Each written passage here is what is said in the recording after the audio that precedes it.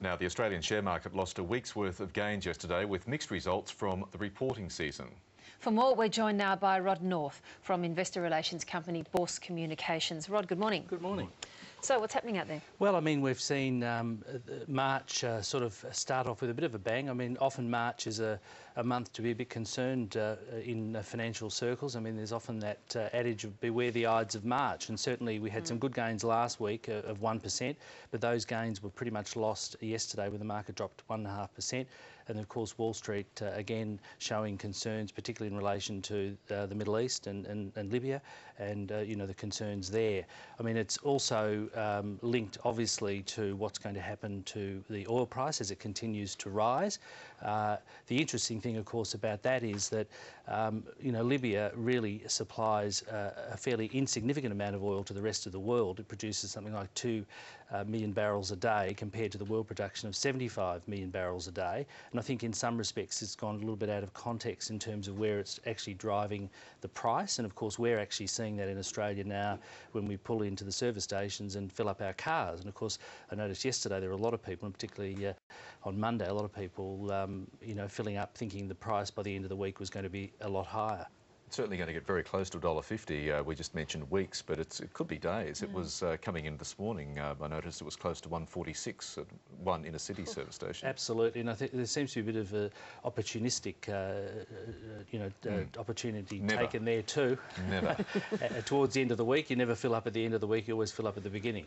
Now, it's interesting to be talking about tax returns because we're not quite at tax season yet, although I guess we're approaching. But you've got an interesting figure here on the number of Australians failing to lodge returns. Yes, that was a bit of a surprise yesterday when that came out. There's 4 million Australian taxpayers that have failed to lodge their tax returns.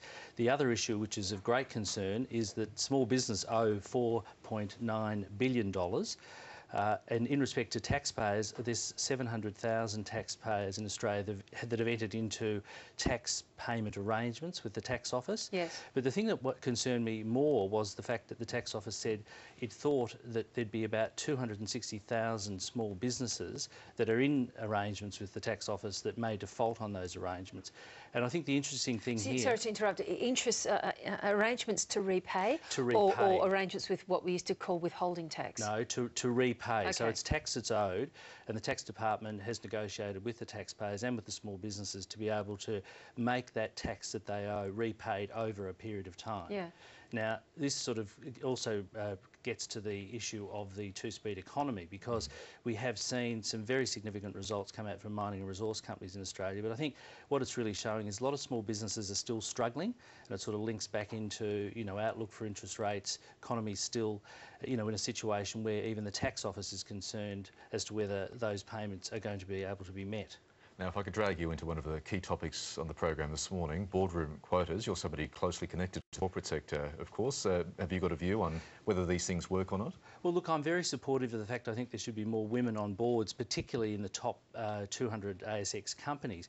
But I sort of have the attitude that I think we're seeing that evolving over time, and I think you're seeing a lot more people coming onto boards, particularly men who see that women can make very significant contributions to those boards. And I do think that we'll see it get up to that 30% and ultimately to the 50% that it probably should be. Yeah, how long would you like? Well, I wouldn't like to think it's going to take too long. Well, it's 11% in fact, isn't it? Ooh. Well, I'd like to think it's... it gets to 20 very soon.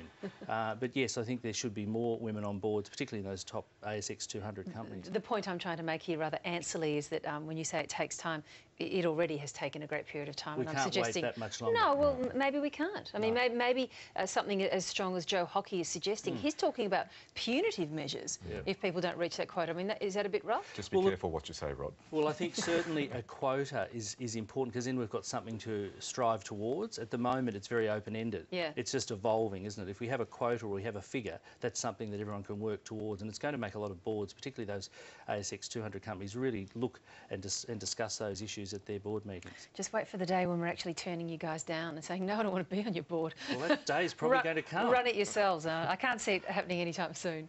Rod, good to see you. Thank you. Thanks so much.